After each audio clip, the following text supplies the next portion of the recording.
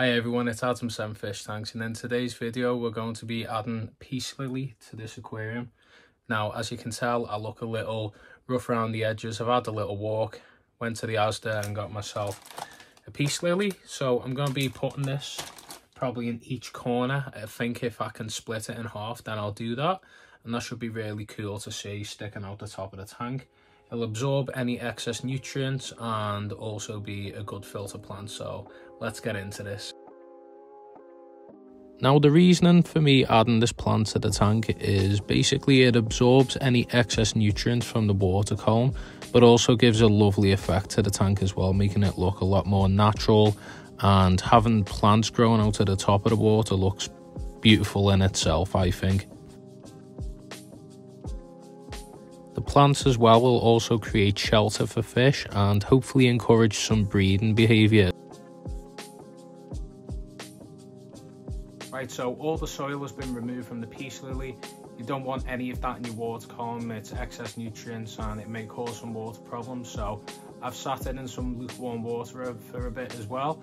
And we're going to put it in each side of the tank, have a really nice setup going.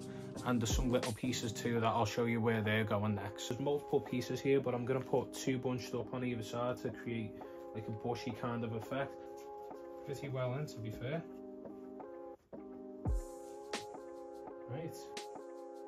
Right here we had some spare smaller peace lilies, so I've added that into the shrimp bowlers. I think that'll look really nice.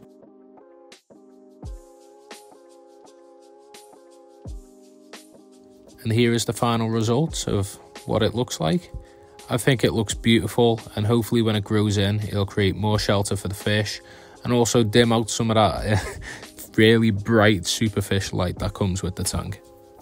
But yeah, I thought I'd film the whole process of me doing this. It's the first time I've done this, but I thought I may as well show you, and it's really easy to do. Of course, you've got to do your research, figure out what plants can grow out of the top of your fish tank. So some plants, they don't like being fully immersed into the water. Peace lily, it's quite forgiving, so it doesn't really care that you dunk it under slightly. Whereas other plants, it can cause the plant to rot away, so you've got to make sure you do your research. Or you can buy clips that mount onto the back of the tank or the glass and have the roots just hanging into the tank. But yeah, that brings us to the end of the video, and I hope you enjoyed it. Make sure to press subscribe as well. We're very close to 1000 and we've got some really big projects and plans coming for the channel, so make sure to press that subscribe button. I'll see you later and take care.